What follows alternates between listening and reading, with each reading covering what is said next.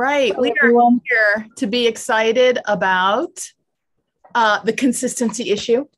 This one Yes. that everyone should have, hopefully. No, Oh, not yet. Not yet? Where Not are yet. you, In Australia. oh, wait, who's talking? Where are you? Erica? Sorry, I can't get my video up. It's a little black square. I only Can you hear think me okay? I Yes. can hear you. Oh, good. I'm looking for you, but I don't see you. Yeah, it's just a black square that says Erica. I tell you, I don't know what's going on with the postal service. From what I understand, which admittedly not much, but we as a nation, the USPS is not delivering to Australia right now. Yeah. Wow. I didn't know that. So you can't send anything like first class or however, periodical postage, our periodicals are not sent via USPS. So they are still getting there. But apparently Australia Post is also on a delay. So they're just waiting for Australian Post to deliver them. Yeah, I understand that, and I'm very patient. So I've got my digital issues. So, you know, I fully understand everything that's going on. So. I wish I more fully understood it, because sometimes I get an issue like 3 weeks later than Jillian. It really is and Australia, no, not Australia, Canada seems to be the hardest right now to get issues to. Canada's always been hard. It's slow and expensive. And the border guards do not want you guys to get better at spinning. It's all a conspiracy. You guys. So hi, how is everybody? Good. Low anxiety, total joyous life. That's where we all are right now, right? It's fall in the US. The weather's changing, so that makes it all better for me. It makes me want to knit. It makes me want to spin. It's all good. I'm actually feeling a bit more like energized, and I was having a weird and hard last few months. I mean, I think we all are, but health-wise, I was a little bit having a difficult time. We're all women here, I will tell you.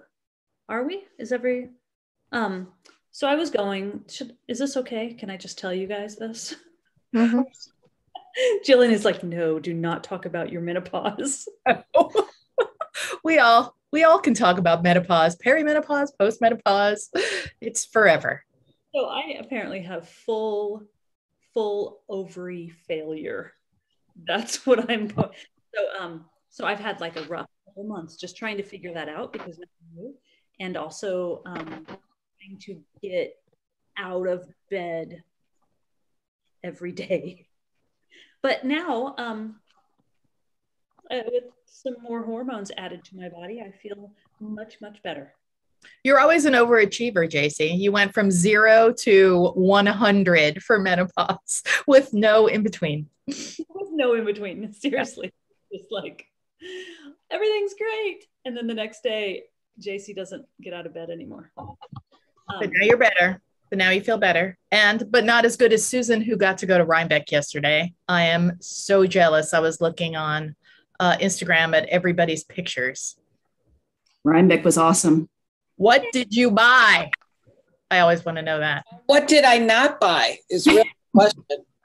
I bought a bullseye bump from the Loop. Nice. My second one. Do people know what a bullseye bump is? Stephanie, right? At Loop? Yes. Yeah.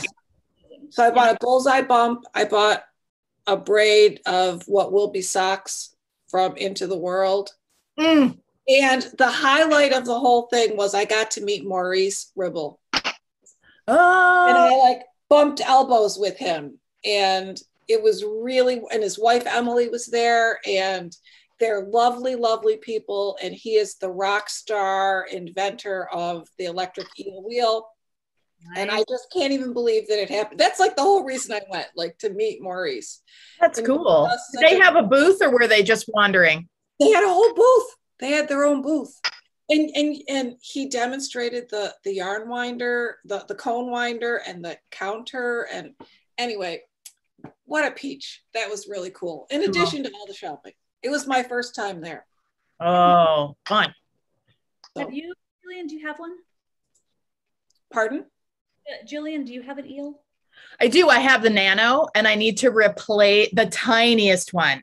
I need to replace the battery the motor to the stronger motor. I like it for doing tiny yarn. Like, I spin yarn for stitching on it, and also it fits in my lap in the car to spin. But we should get wheels from him to review and to use in the magazine. I have still not spun on one, but I think I have most of the other electric wheels out there. But you know me, love electric wheels. You haven't, Jacey, you haven't tried the Nano or the 6? I have not spun on, no, I have not spun on any wheels by them at all. Someone who lives near Jacey, bring her one. Oh, we'll get one. We'll talk to Maurice. That'll be good.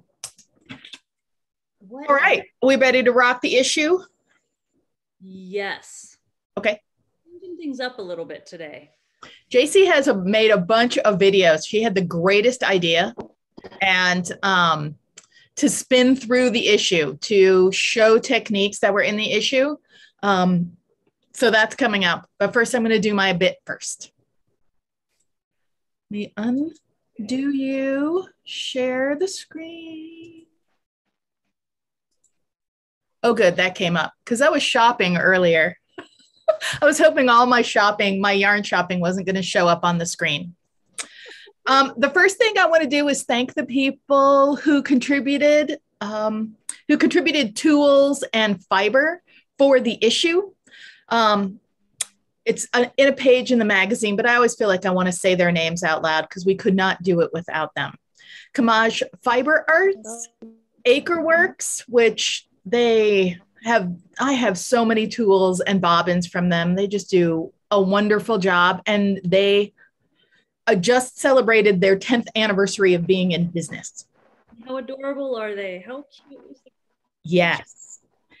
At Nancy's Knacks, Cynthia wood spinner. Levi apparently made a template. Is that true? Yes. I saw that and laughed. HipStrings, and I'm going to talk about them a little bit later. Mielke's Fiber Arts. Jenkins, we used a Turkish spindle, Evanita, right? Used a Turkish spindle. She has quite a collection of Jenkins spindles. And fibers, we use Brookmore Creations, Middlebrook Fiber Works, Essential Fiber. And then we used Deadless Wheels, Sparrow, and the Magpie, Hanson Mini Spinner, the Pro, a Majacraft Rose, a Lendrum, 2 different Luettes, and an Ashford Wee Peggy. Do they still even make those? I don't think they do, but this person had one. No. Hey, I want to throw this out real quick. Nancy's Knacks, I'm pretty sure that company got bought, is one of the companies that Strauss bought. Yes. After Otto and Joanna left. Mm-hmm.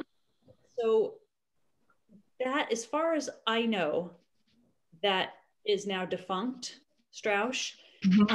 Which is unfortunate. I mean, in general, because Strauss was one of my favorite companies, but also they bought several smaller companies, which I think now are all defunct because of that. And Nancy's Knacks, with that kind of fancy Lazy Kate. Yes, the big, huge Lazy Kate. Yeah, is now, I don't think you can get. I have hope that someone's going to pick up all of those companies. Me too. So many people interested in being part of the fiber world who are so talented.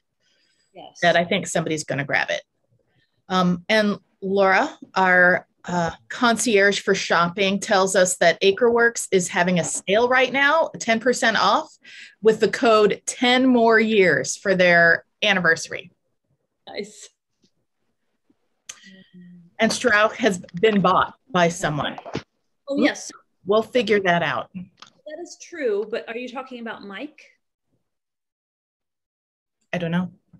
Who's Is it Joan? Is it Mike? And then Corey after that. Yeah. I spoke with him. I actually shipped him my ball winder, and he fixed it and he sent it back to me. When was that? About 3 months ago. Okay, so it has closed since then. Oh, it has. So Mike bought it. For those of you that don't know, Mike, who is really great, bought it and unfortunately lost. And his friend Corey took it over and was really trying to like make a go of it. But I think it just, all of that happened together. I think it just got the better of them. And I'm pretty sure they've closed their doors for good, or at least that rendition of Strauch. So we're still hoping. We'll figure it out. Something else happens. Yeah. Figure it out. I also wanted to thank someone in particular. Sorry, I was having a problem with the phone. Karen, I hope this doesn't embarrass you. I spotlighted you, but we're talking about consistency, and there's who's got their mic on? Got tightness in his chest, got pins and needles in his arms, so they're going to check him out. And Oh, wow. I'll keep you posted and let you know what's happening. Okay. I don't know who it is. Can everybody turn their mics off? Yeah. So what, like he was having like an epileptic fit? Yeah, it's like he's, I don't know, like best way to describe it, it looks like fish out All of right, water. let's see. Like his feet and his arms and stuff were going, and it's like, You- like talking to him, like. There it is. All right. Shoo. Can I have somebody talking in the background will make Karen blush. Karen, this is Karen Robinson. She is our, what's your official title? Managing editor / copy editor. Yes. But if you want to talk about consistency, she is the reason our magazine exists. She is the reason our magazine is consistent. If it wasn't for Karen, we wouldn't get the magazine out, and it certainly wouldn't be as organized and as wonderful as it is. So Karen, I would like to give you an extra thank you for our consistency issue and for all of the issues, because we couldn't do it without you. I agree. Thank you. It's great to have a job that doesn't necessarily feel like a job. You know, it's yes, there's hard parts, but it's fun to be able to put everything together and to work on it. You're awesome. Yes, and I always appreciate you, but especially these last few months, I feel like everything would have fallen apart if you had not, on the down low, kept it all together. Yeah. Okay. Thank you. Yay. All right, back to this. I'm just going to talk quickly about a few of my favorite things in here, and then Jacey is going to show us her videos. Got to talk about Sarah Sweat. Always talk about Sarah Sweat. She seems to be stepping back a little more. I know she's had some physical issues, but her article about showing up no matter where your curiosity leads you really spoke to me, because I'm one of those people that doesn't necessarily go in a straight line. And sometimes I feel, like I'm here, there, things are shiny, but it always ends up on one path. And she talks about that exact same thing with spinning and weaving her tapestries. And she is just amazing and articulate and funny. And I can't get enough of her. I wish she would write for us every issue. And then this is just one piece of it. The whole series by Marceline Smith really blew my mind. I approached her and Anna Choi to write a series for this issue, and it came out more wonderful than I could have imagined. She used Anna's fiber to spin yarn, which then she naturally dyed, and then she knit into these mitts that she called land to hand mitts. And not only is she talented, again, she is a wonderful writer, and the way that she approaches spinning and all craft just really always touches me. Then I have to talk about my article because I try hard to talk about myself. It's hard. But this I felt was really important to get out there. Consistency for, and I say it in the article, for a lot of people is about perfection. And I see too many spinners, women especially, beating themselves up because they are not consistent enough or perfect enough.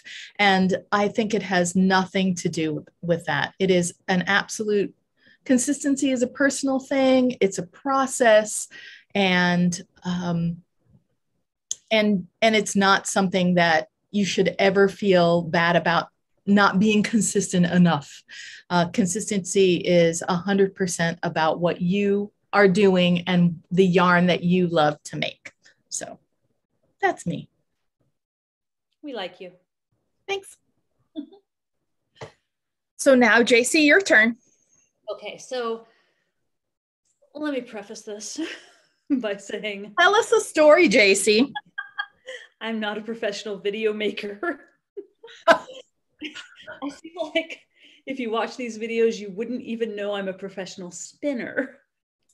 But you guys are the only ones that are ever going to see it, right? And everyone on YouTube.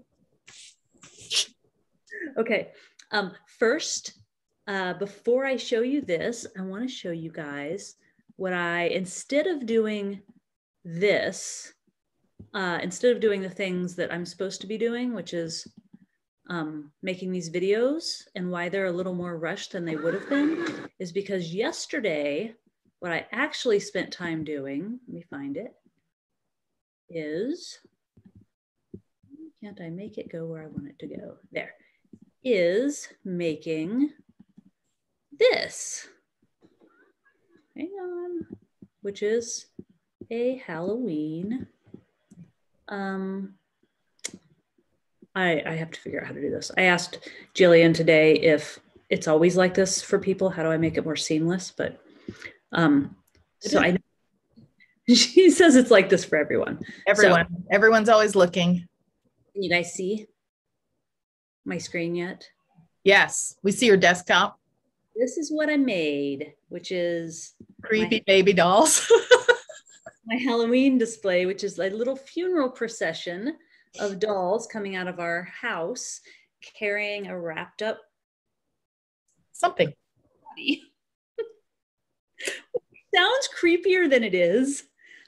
So far, I have observed personally 6 people take a picture of it. Nice. I feel pretty good about my creative endeavors. Okay, so here's what we're gonna do. I'm gonna show you these videos, but I'm gonna confuse everyone first. Stop share, let me talk to you for a sec. Okay, the videos. What I thought would be a great idea is to kind of pick some articles through the issue in an ongoing way where I spin, or Jillian spins, someone spins the actual technique on the video that goes with the article. Mostly because spinning is one of those things that I think we do a really good job with photos, but sometimes seeing it is easier to digest what it means and how to do it. So I did a quick video this morning before we attempted to watch the Chiefs game, and Levi shot it and my cats interacted with it, and you know, it's medium quality, but let's see how it goes. So let's go to share screen, and I think this one, and present. Okay. Jacey spins through consistency. Okay, so the first one I want to do is Yarn Forensics by Michelle Boyd. I thought this was a great article. It essentially kind of diagnoses your issues with your yarn and then talks about how to fix them. So here's a little video where I talk about it. So this article is by Michelle Boyd called Yarn Forensics. Essentially, she is talking about diagnosing the yarn that you spun, like what's wrong with it and how to fix it. So the first thing that she talks about is slubs, and then coils, twists, corkscrews, and then she does a little thing about plying problems. We're going to start with slubs, and here we go. So when you were spinning, I'm sure you've had slubs. It's a little thick spot or a big spot in your yarn. So the first thing she talks about in getting slubs is if you let twists sneak into your fiber supply. So take a look at this being the yarn, the make, and this being my fiber supply. So watch as I draft. If I draft here, there's no twist slipping here. If I lighten my pinch just a little bit, I get a little twist slipping in. And then if I draft, I generally will get a thick spot. Let me turn this around because it is going the wrong direction here. All right, so drafting, drafting, drafting, letting a little twist through, pulling forward. It's not happening. Let me turn my uptake down. All right, so drafting, little twist through. Ooh, that's too much uptake. There was no editing. All right, drafting, little twist through, still drafting, thick spot. Ah, I successfully created a slub. Okay, again, drafting, drafting, let a little twist through, draft again, thick spot.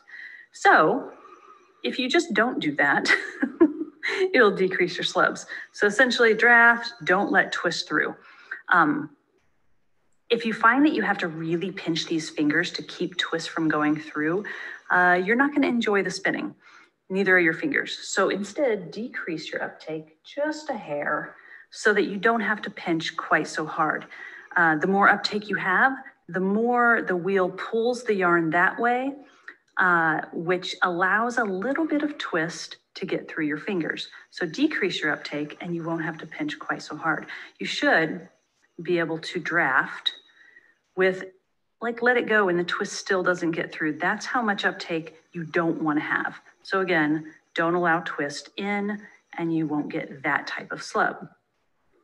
The second thing she talks about that causes slubs is varying your drafting length. So we talk a lot about knowing your fiber length and not drafting more than 2/3 of that length with each draft. It really helps to get an even yarn if you pick a drafting length, and most spinners do this by habit, but pick a drafting length and stick with that length. So say this right here is my drafting length. This is how I'm doing it. Now, if I vary that, I pull out too far, I pull out just a little bit, I pull out too far, maybe I just pull 3/4 of the way out, I end up with, even if I try to get it even, I end up with kind of a slubby yarn. And that might be hard to see when I just hold it out, but if I do a ply back, you can see how I have some pretty distinct slubs. So that is the second thing she talks about, is keeping your drafting length the same as much as you can. The third thing that causes slubs is pinching and unpinching as you draft. So this right here. Even if I shorten my drafting and I do it, I'm still getting these little slubs because the part I'm not pinching on ends up really lofty and poofy, a little more woolen, if you will. The part I am pinching on ends up more compressed. So if I'm pinching and unpinching, it's really hard to not get slubs. Again, you can see those slubs well, I think it was, that didn't really show it to you. But you can see how it's slubby here, it gets thinner here. So that is varying. No, that's not varying, that's pinching and unpinching while drafting. The next thing she talks about is drafting longer than the staple length, which, let's tear that off since it's already divided, which is, if my staple length is this long, I don't want to draft this long or this long or this long. I want to draft here, like 3/4 of the staple length. So if I do that, then then I'm pretty even. If I draft longer than that, I get thin spot, thick spot, which is a way to spin thick and thin in a regular kind of consistent manner, which we'll talk about in a minute. But spinning longer than you're drafting longer than your staple length will give you slubs. If it's too late, like if you've already made a slub and you're like, oh, I don't want this in my yarn, you can kind of double draft it, which just untwist it a little bit and kind of draft between your two fingers until, or your two hands until you're happy with kind of getting that slub out. So there we go. You can also, if it's too bad, like if you've got one and you've gone past it and you're just like, I can't get this out, I'm trying and it won't come undone. Michelle recommends that you just take it in front of it, break it off, and start again in front of where your slub was. So rejoin, pull forward for your join, and then keep going. So that is the slubs. She also talks about coils, kinks, and corkscrews, and you guys all know what those are. The main reason they're caused is that we are twisting, we're adding twist to our yarn faster than we draft. So if I'm drafting slowly, if I'm working on my drafting, or I'm nervous, or it's a new fiber, my feet might be going faster and my hands might be really trying to focus. And so I end up with these, see this right here? Corkscrews, twists, kinks, all those things, which essentially kind of mean the same thing. So what you want to do is, if you can, slow down your feet. Speed up your hands, pick a bigger pulley on your wheel. So right now, well, I'm on the biggest one, but if I was on the smaller one, say here, and spinning, and I was, let's go a little thicker, and I was getting too much twist, and you can see that this is starting to like kink up right there, then if I don't change anything else except for the pulley, I keep the pulley, and I keep spinning, treadling faster, I'm going to at least decrease the kinks and coils. If I had a bigger pulley, I could switch to that. The bigger pulley, the lower and slower you're going to insert twist. You can also slow down your feet, which I understand is sometimes difficult. But slowing down your feet, moving your hands faster, all of those things will decrease the coils, kinks, and corkscrews. Okay, hang on. There's another thing. So this article, not that one.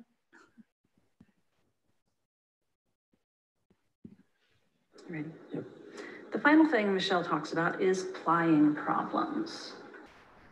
And so we're going to go through these real quick.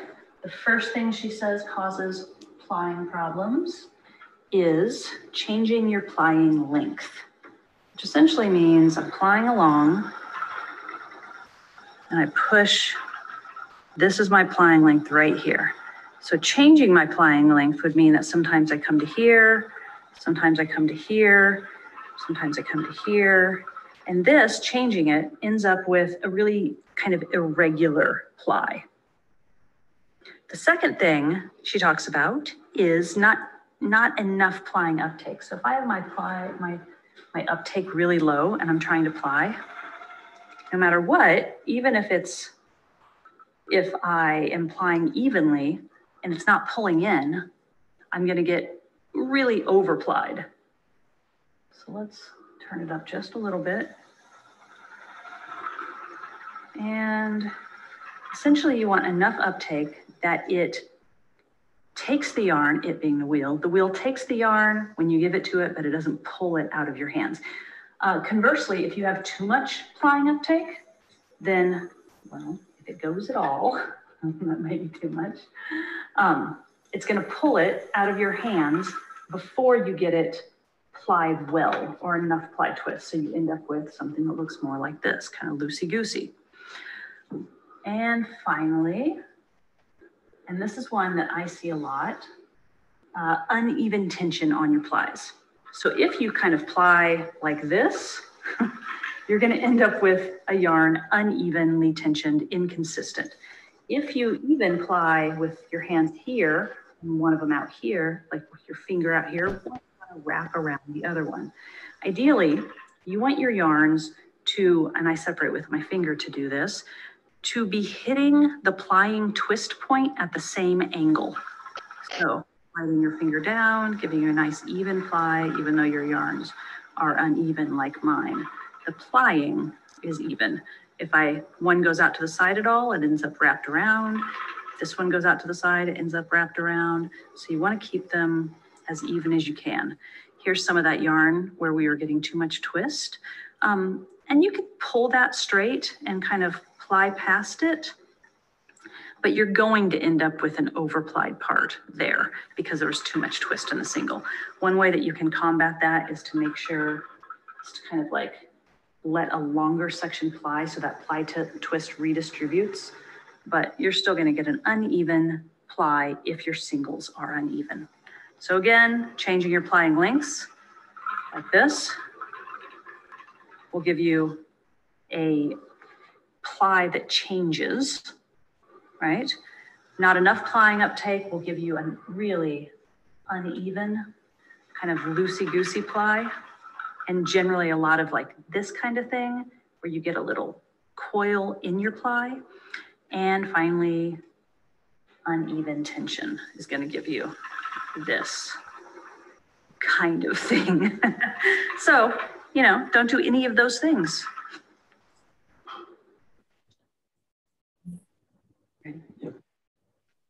Okay. The next one I did was my own article because I felt like I was qualified to do that. Here. In the article that I wrote, which I think I'm qualified to spin for, some of the other stuff is hard, but I talk about how to make your textured yarns really consistent and even. One of the things that I talk about is the evenness of your singles when you then use those singles yarns to create a textured yarn during plying, such as super coils.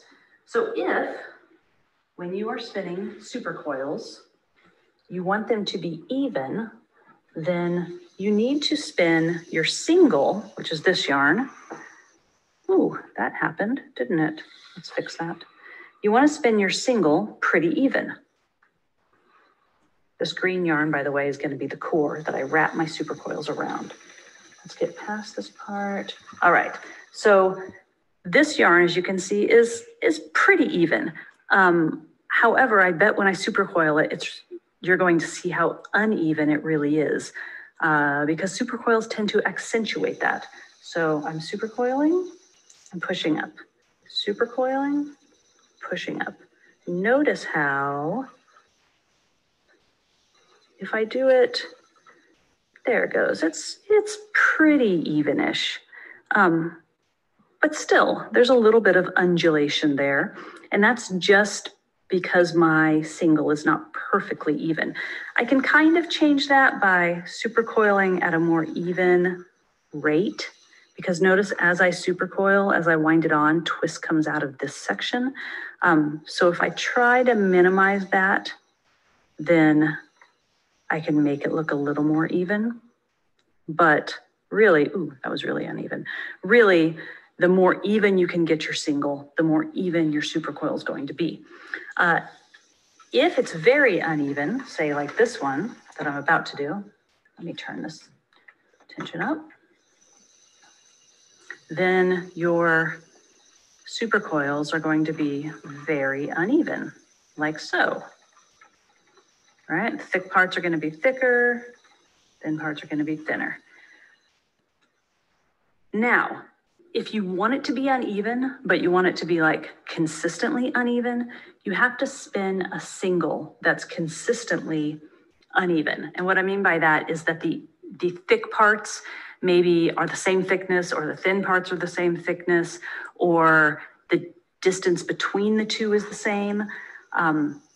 So say you spin a thick and thin, where the thick parts are essentially the same thickness and the same distance apart, then you're going to get a supercoil that looks consistently inconsistent. So that's what this would be. So notice that I get, almost looks like a string of pearls, because thick, thin, thick, thin. So there is a consistently inconsistent supercoil. Ah, come on. Where is it? Ooh. There we go. Next one. No, I'm sorry. Restart that. That's how most of my takes were. No, I'm sorry. No, another one. That's the same. Go to the next one. Is using your staple length to keep your yarn consistent. One example is in a thick and thin. In a thick and thin yarn, let's find, this is a long staple length. So I want my thick part to be shorter than my staple length. So if I make a thick spot here, this is quite long. My staple length is about this long, my thick spot's about this long. The ends of my thick spot are trapped in this high twist section. Now, if I switch to a shorter staple length fiber, then I need to keep that in mind when I make my thick spot, because it should be shorter than the other one. But the thick spot, again, is shorter than my staple length, which is about right here. So let's take a look. Let's compare these two thick spots. So the brown one was from a long fiber. The kind of pinkish purple one is from a shorter fiber. Each of them, the thick spots, are shorter than the staple length. So it helps to know your staple length to make consistent textured yarns. All right, let's see what else. Here is using. All right, I think this is the last one in my article. Another example of keeping things where you want them is coils. So if you are coiling, you have to anchor your coil at the beginning and at the end. In this case, I'm going to use this commercially spun yarn, which is going to be my core and my anchor. So at the top, all I have to do is, instead of applying these evenly, I'm going to bring my core yarn to the side, wrap it around like 2 times, switch tension, and wind on my coil. When I push it up, I'm going to do the same thing again right there, and this will keep my coil from moving around. Again, let's do that. And I've got a little twist buildup here, but anchor, right? I just rolled it, wind it on, push it up, and then anchor again by pulling this out to the side. We're going to do it one more time. Anchor, wind on, push up. See how I cannot push it up any farther? Anchor again and bring them together. I wouldn't normally use, say, pink with a green thread, but I wanted you guys to really be able to see it. Now, if I don't anchor it, it looks like this. I wind it on, I push it up, I keep going, and then my coil slides around. So part of being consistent or tidy in textured yarns is keeping stuff where you want it to be. All righty, just one sec. Let me look real quick and see what the next one is before I show you guys. If I Another example. Oh, the next one's okay. I'm going to share it too. I'm going to spin coils tonight. Okay.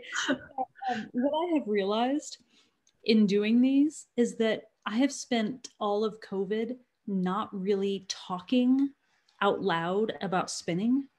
And it goes away. Not the ability to spin, but usually, or used to, the words about spinning and descriptions about spinning would just kind of like fall out of my mouth. Like I just knew them, right? It was almost like it was scripted because I said them so many times. But because I haven't done that at all, talking about spinning was almost awkward. We had to shoot the thing over and over again.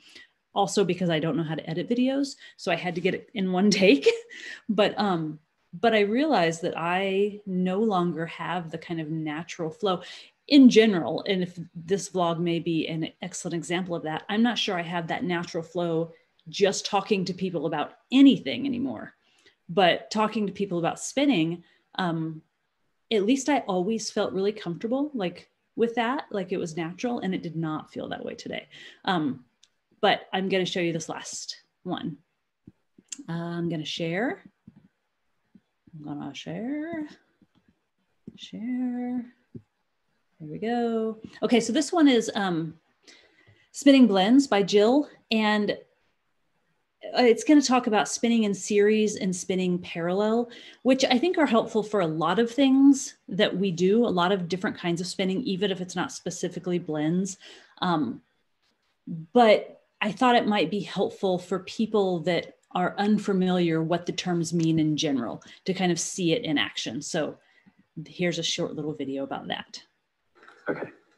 So this article by Jill Duarte is about spinning blends. The first thing she talks about is spinning in series. So if you have a blend or two fibers that are similar enough in crimp and length, you can spin them in series. So these two fibers are almost exactly the same in crimp and length. But they are different colors. So if we wanted a striped yarn, then we could spin in series, which means here we go, spinning this yarn. Say we want to make it striped, we can stop and spin this yarn. Ooh, that was ugly. Let's do that again. We spin this yarn. And essentially what this means, I mean, you could do this with any yarn really, but what it means when there's similar crimp and staple length is that when you go to work this yarn up, the yarn itself is not going to change when it switches colors. So it'll work up the same way because they are both similar crimp and staple length. So you just switch back and forth, you spin these in series. If you want that to be true, that the yarn doesn't change, but you have fibers that are, say, similar staple length, but different in some other aspect, and you want to minimize that aspect. And that aspect can be, say, crimp or color or texture, but you want to combine those two together, like these two. They have the same staple length, but different crimp and different color. So we can spin those what's called in parallel. So we put them right next to each other and we spin them at the same time, like so. Now, if these were really different staple lengths, this would not be possible because one would pull out and leave the other behind. So we'd end up spinning only one with the other being left behind. So this is spinning in parallel, again, together, parallel, and switching back and forth is spinning in series. Of course, if your fibers are too different or you have a lot of different staple lengths or a lot of different textures and colors, the other way to do it is to, of course, blend it by hand, like on a carder or combs, and then spin that. That's an easier way to get everything blended together. Okay. And the last one is very bad, but I'm going to show you anyway because keeping it real here on the PLY Away vlog or the PLY vlog. Are you ready? This one is about control cards, but that's not what I covered. I covered something much harder. And the main thing I want to talk about in the spinning part is doing a 3-ply plyback, which is notoriously difficult. In fact, I've filmed this like 6 times already. The reason you would do it is if you're making a 3-ply yarn for a project and you're spinning and you want to see what that 3-ply yarn is going to look like. You wouldn't necessarily use this 3-ply plyback as a control for the yarn, but more just to get a feel for if you're happy with how the yarn looks. So go ahead and spin your single, like so. And when you're ready, instead of doing a 2-ply yarn ply back like that, you're going to do 1, 2 times, pinch, and give it a twist with your hands. If you don't give it a twist with your hands, it wants to just end up being kind of like this, but the whole way, which is a 2-ply with a 3rd strand to the side. You don't want this to happen. You're looking for this right here. Let's let that go all the way. Once you release it, you should be able to see your 3-ply strand kind of in the middle. Sometimes I get these little tips on either side. Ideally, you'd like the whole thing done, but honestly, I have trouble getting that. See if I can do it one more time. Give it a twirl with your fingers and then let it go. There we go. You're still gonna get this little, but there's your 3-ply. And notice that I'm still getting this little tail at the end where it's just a 2-ply, but that's okay because this is what I'm looking at to see if I like. Right there, my 3-ply. You don't use this as a gauge or a control for spinning. If you like it, take it out and then do it as a 2-ply, like so. And this is going to be your control. So you're gonna tear this off, put it next to your wheel somewhere, and every once in a while check and see if this is how you're spinning, because this 2-ply ply back will give you the 3-ply that you liked. I hope that makes sense. And the main thing I want to talk about. Okay, so here's what I want to say about that. That was awesome. You can totally see it. Okay, also the 3-ply, so hard to make a 3-ply back yarn. Really, really hard to make. Maybe I'm the only one. Maybe I should not be the one demonstrating that. I promise if we continue to do that based on your guys' feedback, I will make, actually, I would really like it to not, I didn't want to do videos. I wanted to do it live, but I don't have the sweet setup like Jillian where you can film over your head. So I would just be doing it here and talking about it and you guys would be lost, more lost than you were watching my videos. I'll help you figure out a setup. Yeah, it'd be awesome. But I think doing that three strand ply back sample is hard for everybody. So hard. Yeah. But all you want is a peek. You just want to see a little bit. You just want to see if you're happy with it. Yeah. So there is some of spinning through that issue. There was more spinning in it, but those were the things I thought maybe could use a little bit of live demoing. I'll hire a professional next time. All right. I'm going to show you something. Let's see. I just want to interrupt for 1 second. You know, Jacey, you're spinning like a human, normal person, like Jillian said at the beginning. Everything doesn't have to be perfect. So actually watching you struggle was way better than having you be perfect. Oh, good. I don't know if anybody else feels that way. Give a thumbs up if you do. I just think that's so much more useful to me. Just so much more useful to me to see that actual thing. So don't hire a professional. That's for like craftsy. You know what I mean? Don't do that. Thank you. Sorry. Thank you. I agree. Mostly it wasn't so much the spinning because I often mess up in spinning demos because we're human and we do that. We mess up and sometimes we get it right. And the worst part about being a spinning teacher is sometimes when you're trying to show the wrong thing to do and you can't get it.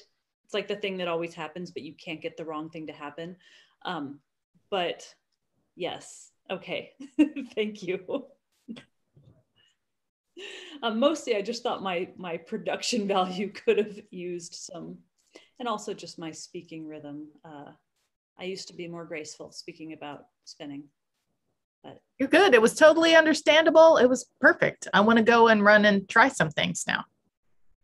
You're so positive and nice to me. But not right now. Right now, I'm going to talk about my favorite consistency tools. Going to give a more shout out to Jill Duarte because it's HipStrings, twist angle gauge, and yarn gauge. I use these constantly. I am a very lazy spinner. I want to do things the quickest and easiest way. But I use these a lot, and people often ask how to use it. I have some yarn here, which also happens to be HipStrings. I need to set it, but I haven't done that yet. It is Strawberry Rhubarb is the colorway, and it's Polworth and Silk and Bamboo. It's really a great blend, and I am not a fan of bamboo usually when I'm spinning. But to use a yarn gauge, and they make several different kinds. This goes from 6 wraps per inch to 40 wraps per inch. So it has like the whole run of sizes on it. This one I asked her to make, and she started selling them for chubbier yarns because I don't tend to spin as fine as a lot of people. This one goes from 2 wraps per inch to 18 wraps per inch. And how I use it, either with a singles or applied yarn, is I put it underneath. A lot of people put them on top, put their yarn on top and let it fall into the little bit of a divot.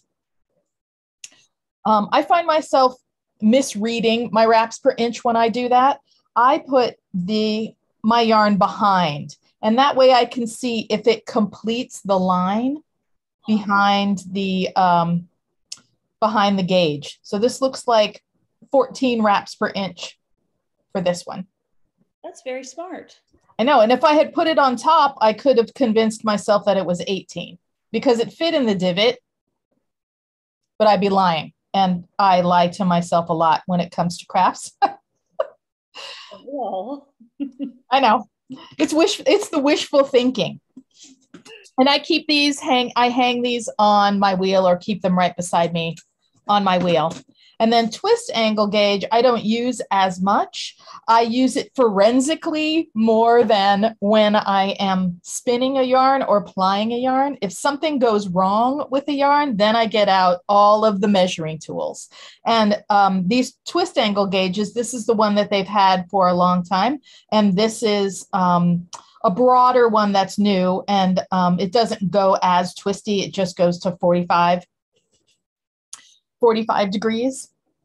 But for both of these, you lay your yarn on and you look for where the twist follows the line. And for it's easier to see for plying. So this is spot on for 30 degrees. Can I ask you a question? Yeah. So and it's 25 on this one, which leads me to say, make sure you use the same measuring tools throughout your entire project. Oh, that's weird. Yeah, it's not weird. It happens all the time, for me, at least. But if you compare those two, the angles on those two, are they different? Because that doesn't help when we're trying to put something in the magazine, like you want to make a yarn to these stats, but your angle tool is different than my angle tool. Maybe one of them is, well, that wasn't my question. My question was this. Right. It's all a range. That's what I always say. It's all a range. My question is, I feel like, I guess this is not a question so much as an assertion. I assert that you assert. Did you want to stand up? That these angles, measurements, in order to be helpful to us, should be taken before the yarn is finished. Because if you're spinning a yarn and you want to match that, you're going to only be able to check that angle as you're spinning it, which is also before it's finished. And if you take a measurement after it's finished, it really, that angle changes. And so sometimes I get yarns in the mail for a project, but I only have the finished yarn. And so I have to take the stats from the finished yarn, which isn't as helpful for people trying to spin it. And it can be if you say that it's finished, as long as you say that it's the finished twist angle, because they could check it before and after. I usually measure before and after, and freakishly, when I am in my measuring groove, I will do a plyback sample or a small bit of plied yarn and finish it, even if I just like dunk it in hot water and then check the twist angle before and after. It's like I don't even know you. I know. It's like, who are you? No, but that's true. Hide. But no, that's a good idea, like a small sample, because I find that spinners, like, we're not going to go through generally the whole process and then be like, oh, but this finished yarn doesn't measure that finished yarn, so I'm going to start the whole thing over. Yep. Which is why I often ask, I always ask spinners that are spinning for a project to take those stats before they finish it. I was thinking that it also adds an element of unknowableness to trying to match a commercial yarn with twist angle, because those yarns have not only been finished, but set at a higher temperature than we can set them necessarily at home. Right, and usually under tension. Right, and so that also makes it hard to recreate. So generally, my question turned assertion is, we're all much better spinners than we think because we're trying to spin to the wrong measurements. In that we're trying to spin our unfinished yarn to the measurement of a finished measurement. When we try to match a commercially spun yarn. So didn't that make you guys? That's why you should sample. Again, you're a stranger to me. No. Oh, did you want to know that I check my grist in the middle of bobbins too? That's okay. The secret side, the secret nerdy side of me. But these twist angle gauges and yarn gauges are from HipStrings. Somebody asked that. They have a lot of cool tools and fantastic fiber, and they're good people. Such nice people. Sorry, I interrupted but was that the end of your? Yeah. Yeah, measuring it. I wanted to say, you that check your grist in the middle of a bobbin are also people. The person who wrote the consistency is personal article. It is, but I know myself, and I know that's where I make mistakes in the grist, where I zone out, and then I over twist, and the wraps per inch are the same, but my yarn weighs twice as much. So I did not understand grist for the longest time. For the longest time as a spinner. I also didn't understand the difference between woolen and worsted for the longest time. Like, I can remember literally saying to people, if someone would just write down an explanation that made sense. I can say something rude, but I won't. And spinning it. No, it's part of something that I rail against a lot, especially when I've had a lot of caffeine, is that a lot of teachers and spinners that have gone before us try to make it into this complex secret club. I mean, and I think the explanations of grist and sometimes woolen and worsted are much more complicated than they need to be. Yeah. I feel like what would have helped me at the time was not living in a bubble, not living outside of knowing any other hand spinners. And so I was trying to create something I didn't know how to read about very well, and then feel them to see the difference, but I wasn't actually creating the yarns I thought I was. And so the differences between woolen and worsted didn't make sense because I wasn't able to create them. I think it's easier it's always easier when you have mentors or people, even not mentors, even people that are spinners that you see in person that you guys can learn and teach and compare, because I just didn't have that the first several years.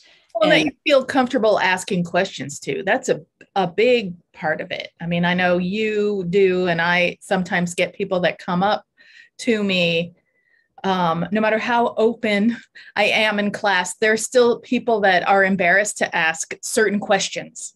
Yes. That will come up afterwards where they just still don't understand or something. And just having somebody that you feel comfortable saying, I still don't get it. Can you tell me in a different way or show me in a different way? Even when someone says that and they feel weird and are awkward, there's honestly probably 5 more people in the room that feel the same way. Yeah. It's one of the reasons when I was teaching, I stopped saying, does everyone understand that? Yeah. Or I stopped saying, does anyone have trouble with this thing?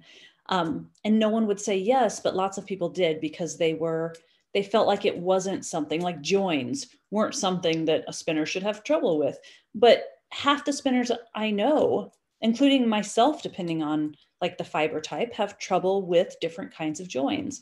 And so, yeah, it's that same thing that we all learn in such disparate ways nowadays. We're learning from so many different people and different sources that we all have these big gaps in our knowledge base. Oh my gosh, did you hear that? Yes. That was like grace, baby. It's like I knew what I was talking about again. You do. You know it all. You know it all. All right, you want to talk about heads and hands? Oh, yeah, okay. So we have the next issue coming out is heads and hands. Head and hand, I think, is what we decided. We haven't put the title on, but because we only have one head, we thought heads was weird. Okay. I was thinking of it as a collective. So was I originally. And then I think we had a discussion. Maybe you guys can weigh in on that. Head and hands, heads and hands, head and hand. Head and hands. They just want to hear about the issue. Okay, so essentially the issue, which comes out in winter, is all about things you put on your head and all about things you put on your hands. And it was really fun. I flew back. My middle child and me flew back to Kansas City to shoot it with Bernadette. And again, still in COVID, so we had limited models. Once again, one of my children. And some friends I had. Actually, I'll show you when we get there. Someone that actually works for the magazine, which is kind of cool. So I'm going to show you a little sneak peek as soon as I get to the part where that happens. Share screen. Desktop. Let's see how that works. I'm getting there, guys. Okay. It's loading. Oh yeah, okay, sneak peek. Look at that. Sneak peek. There's a bunch of stuff that goes on your hands. We call this picture hand stack. These gloves at the top here, amazing. Actually, all of them are great, but these gloves right now, the magazine is just in layout. And we've got to figure out how to decrease the fact that the pattern for those gloves is 12 pages long. The one on the top right? One on the top left. It's actually cables and bobbles, and they're beautiful. But Karen is on top of decreasing that, aren't you? Then there's a hat stack. And these are all wonderful hats. Actually, right there, Maggie, that's your hat. See it right there? Oh, Maggie, that hat is so gorgeous. I recognized it. Wait, who said what? Someone said something. Maggie recognized her hat. Yes, your hat. And then, oh, this was just a behind the scenes of the hat wearing fiber carding party that we had. So this is really fun for me because I got to see friends that I haven't seen in a while. This is my friend Christy, which if you've been to PLY Away, you know Christy. And that's me. That's my middle child and Bernadette's daughter. And we're all taking pictures and wearing hats. And it was 100 degrees, FYI.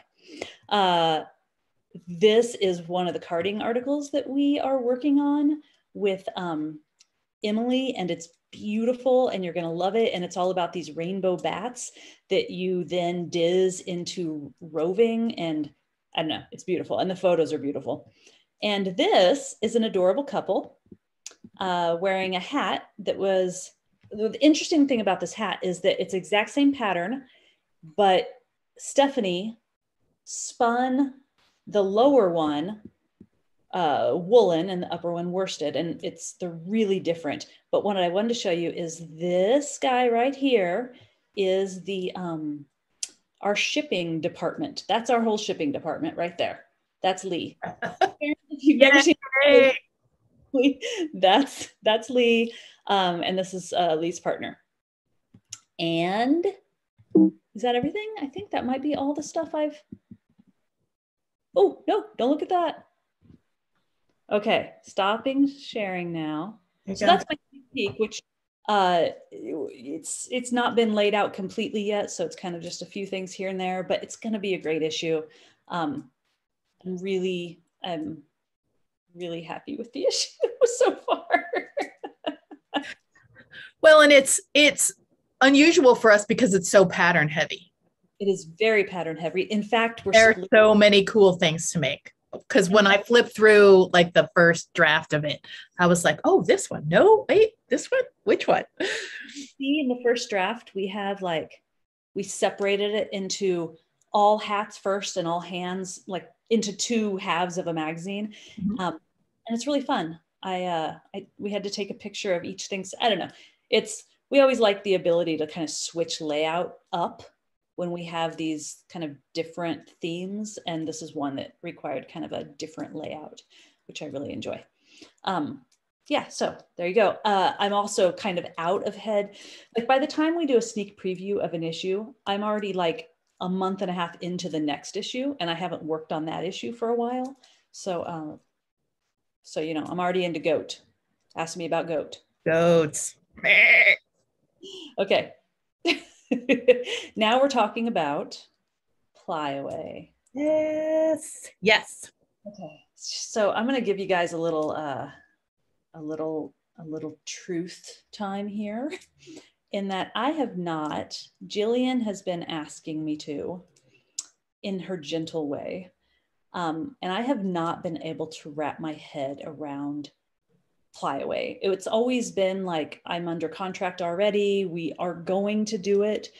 But because I don't know, it's just been a hard year. And because there's so much that goes into it, and vaccines and just COVID in general, and I just haven't been able to get myself together until this last week when Jillian was like, you got to do it.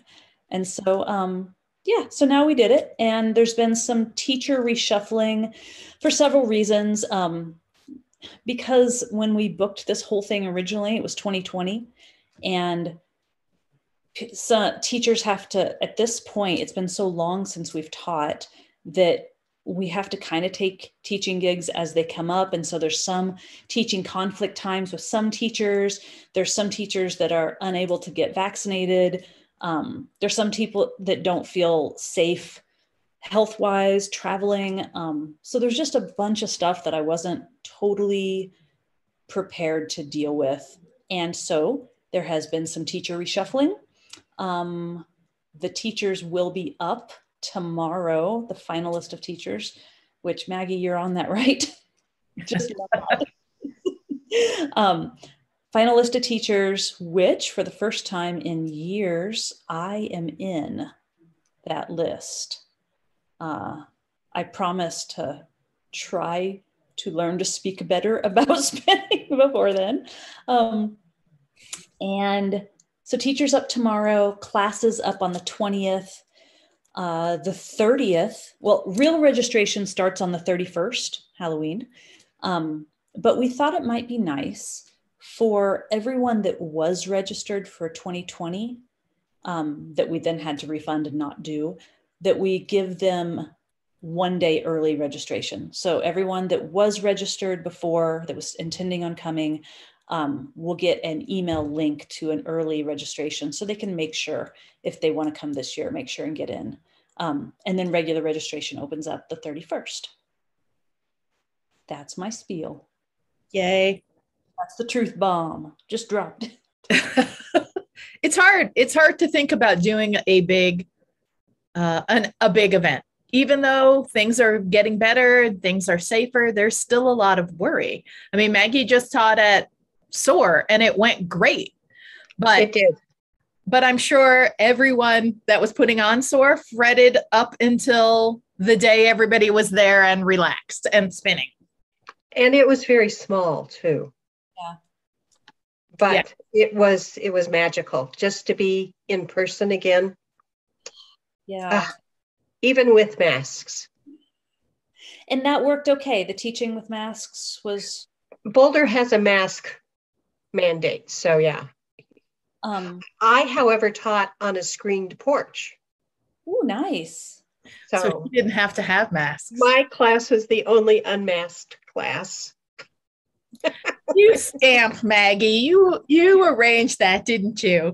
Well, actually, Anne gave me this little tiny classroom that was, I mean, because she was looking from photos.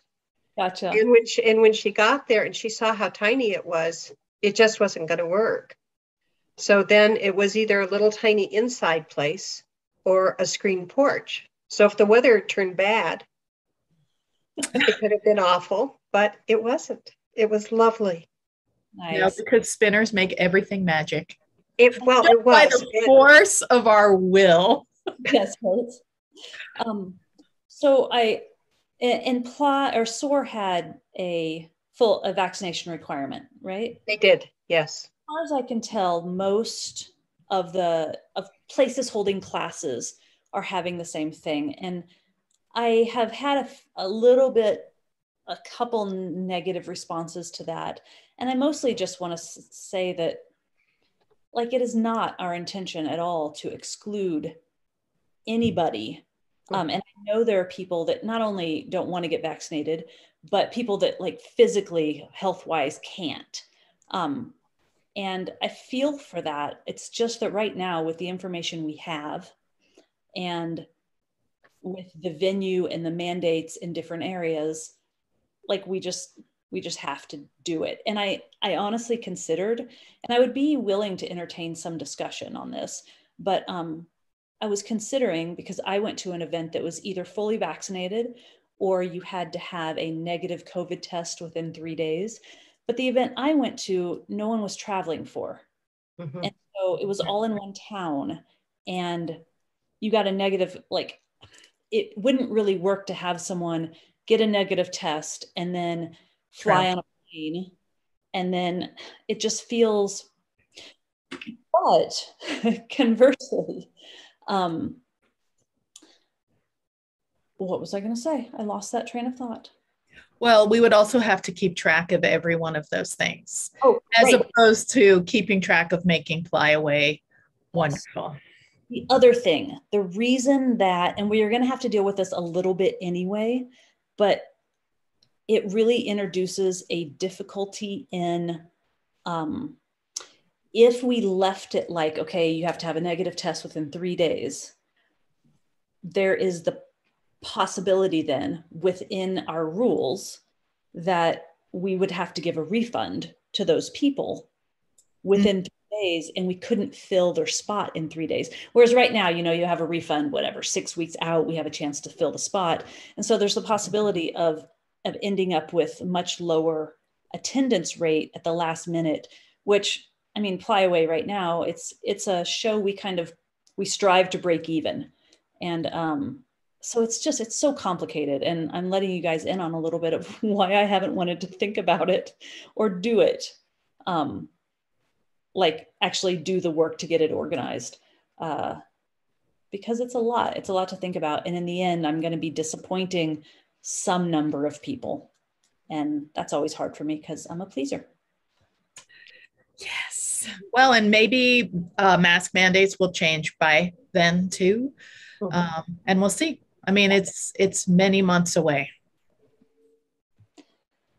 Okay. But, yay. Good. I wanted to say one more thing. Let's see. Let me make the sharing. Talking about getting people involved. Is that I hope you all know that we were always looking for people to write for us. to write for us, to spin for us, to design for us. There's a whole section on the website about all of those things. And there are beautiful mood boards that talk about issues that are coming up and places to put your ideas for articles or patterns. And we're just always looking for new people. We want new voices. We want interesting things. And even if you have an idea that you don't particularly want or feel qualified to write about, give it to us. We can always find people. If it is a fantastic idea, we can find people to knit and spin. And we're looking for people at all levels. Please don't feel like you have to be an expert. I know that I don't feel like an expert. I would never call myself an expert. So if I felt like I had to be an expert to be in the magazine, I would never, ever write for the magazine or anything else. But we're looking for everybody. Yeah, and if you have an idea that's not all the way fleshed out, and one of my favorite, you probably know this if you have looked through any of the issues of the magazine, one of my favorite types of articles are experimental articles, which essentially mean you just have a question. You don't know the answer until after you do it. Laura's like, yes. Yes. Yes. But that's the most fascinating, because I often have the same question. And to watch someone, or to have someone go through the sequence and figure out the answer instead of just guessing or presenting it as a done deal. You also get to see someone's process. So, I mean, when I read, because I love to experiment too, and I read experimental articles, I'm like, well, there's this piece that I don't agree with, so I'm going to spin my own yarn going in a different direction from this branch of the idea. Yes. But yeah, I think it involves, and I know the experimental articles always excite my brain more. I will be sending out an email, hopefully today, because we're just kind of settling the loft issue. And I'll be sending out an email because we're looking for like a couple fiber dyers, a carder to prep some fiber, a couple different fiber sources, and a spinner. So be on the lookout for that if you are indeed on our contributor mailing list. And if you're not, hop there. Because that's the email that's coming out. There's a lot coming out this week. That, PLY Away. Yeah. Yep. Yeah, okay. That's all I got. Great. Does anybody have any questions, comments? Can I just say, as someone who's recently started working for PLY, like is writing articles, it's such a fun time. And Karen's so awesome to work with. So Karen will definitely like help you out.